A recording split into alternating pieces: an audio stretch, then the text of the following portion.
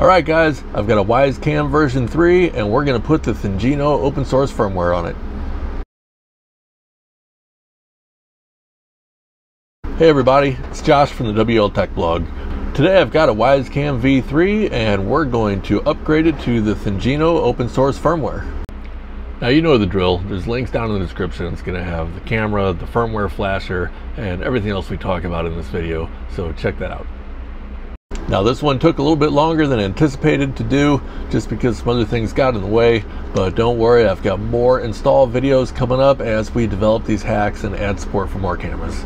We're going to take an SD card. You need 128 megabyte or larger. Well, I've got one of these really nice Thingino branded SD cards that happens to be exactly 128 megabytes. So for upgrading the Wyze Cam version 3, this one's a little bit different than the last, where we've got several different versions of this camera with different hardware. So there's an extra step to the install process where we actually detect what hardware is in it. So we're going to go ahead and walk through the process. The first step is going to be preparing the micro SD card. All right, we're going to go ahead and do this process on a Ubuntu Linux system. So I've already downloaded the flash file, which, see, I've got named Wyze V3 flasher.zip, and I've got my SD card already in the device. So if you're doing this on Windows, your instructions will be a little bit different, but basically what we're going to do, we're going to format the SD card, then we're going to unzip this file into it. So let's first see what our SD card is. So we'll do an LSBLK, and this is us right here, SDA1.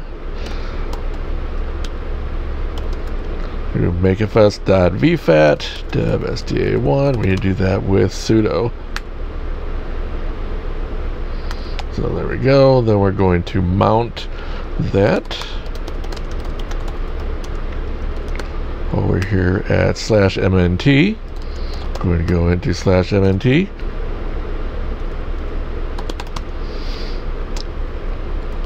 And we're going to sudo unzip the file into here.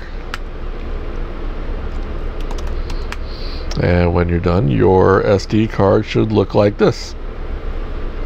So go ahead and get out of it and we will unmount it.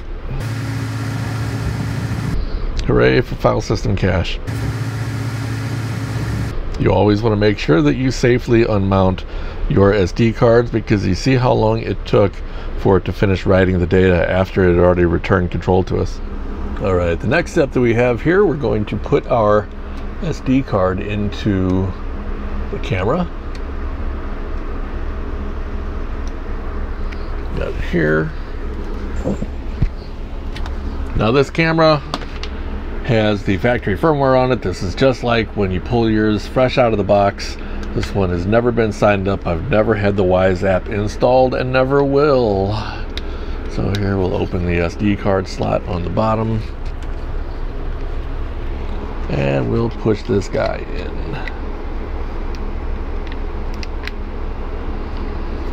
Alright, now as I said, the first step is we're going to have it identify which camera we have so we know which firmware to get.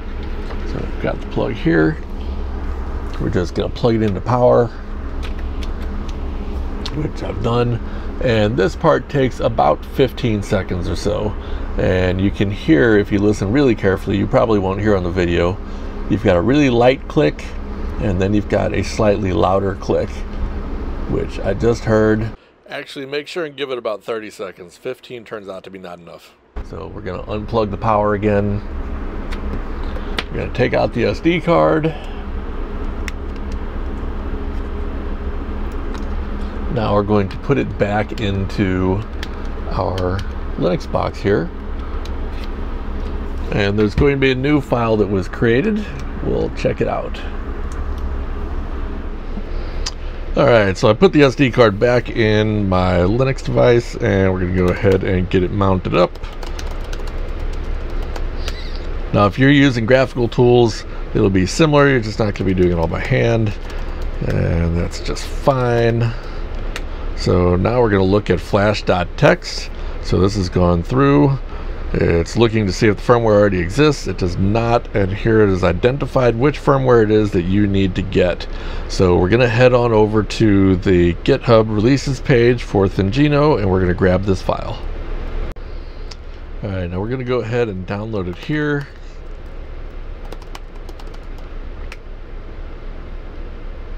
It'll be a 16 megabyte file. And then we're going to unmount our SD card again.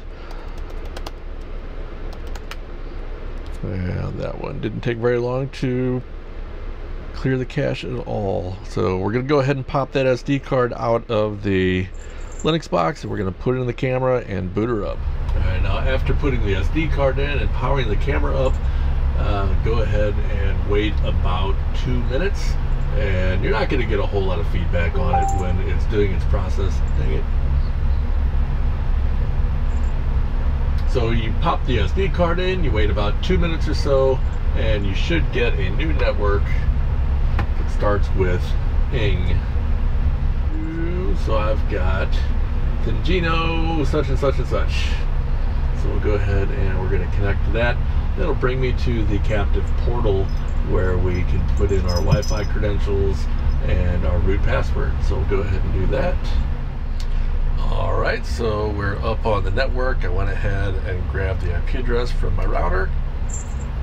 And here we are on our preview page. Come over and see information about the camera. We are on today's build, actually last night's build, I guess. Set our time zone, which requires a reboot, which I'm not going to reboot right now. Back to the preview page. Check out night mode.